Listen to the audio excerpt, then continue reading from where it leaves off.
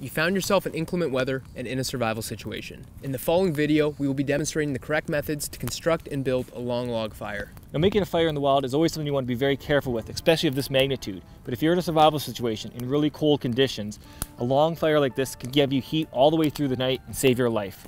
Let's show you how we built this one.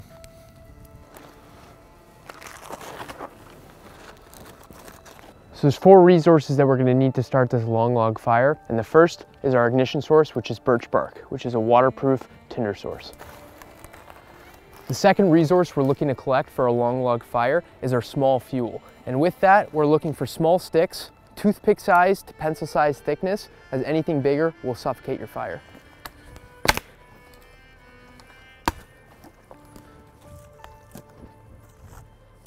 So the next level of fuel that we're trying to collect is our medium. And our medium is after we've actually got the ignition of the fire and it's already starting to go, and we can establish it by putting a little bit heavier, a little bit thicker wood on to give it some more life before we add in the last step. When you're looking for your fuel for your fire, you're going to want to go with hardwoods that are dead and dry, but also easily accessible, because you're only going to have a knife maybe to cut this and your body.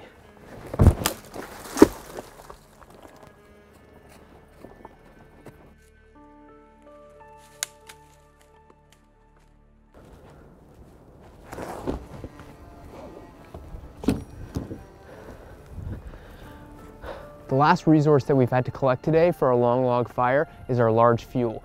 We've also been using full-size hardwood trees, as we're only limited to our knives as tools. So we'll be burning the entire tree and moving it in as it burns. So what we've done so far is laid a bunch of smaller perpendicular logs underneath our long logs. This keeps the long logs off the ground and allows oxygen to move in underneath.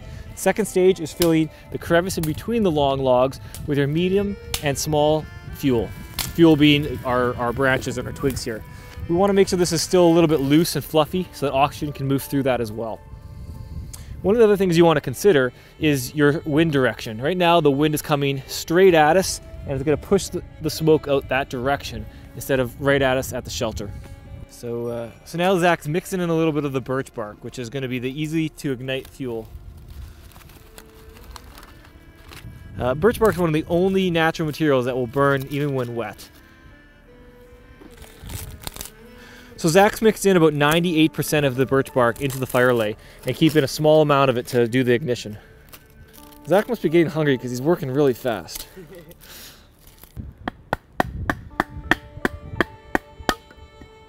So especially in the wintertime when there's been a mixture of freezing rain and snowfall, it's good to get some nice dry wood from inside of a wood source.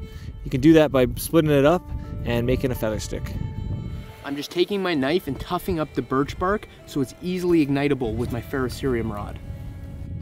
So a ferrocerium rod is a synthetic alloy, and when struck against a hard metal edge, it can produce sparks around 3000 Celsius. These are often found in survival kits because they can produce enough sparks to create a fire even when extremely cold or wet. Now, of course, if you have a lighter or matches, that would be a simpler solution.